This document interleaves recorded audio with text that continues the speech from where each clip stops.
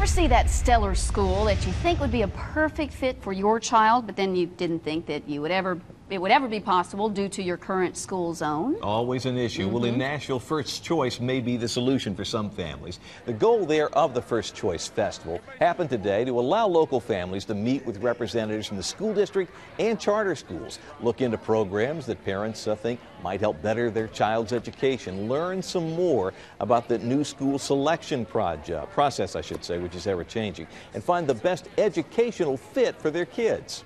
But this is a chance for them to see many schools all in one place, talk to representatives from the school, learn a little more about them without having to, go running all around town. Now, you can apply for up to 7 schools. Again, this is Nashville Public Schools in Metro. Selection is random, however, so the more applicants for a particular school, the harder it is to get in.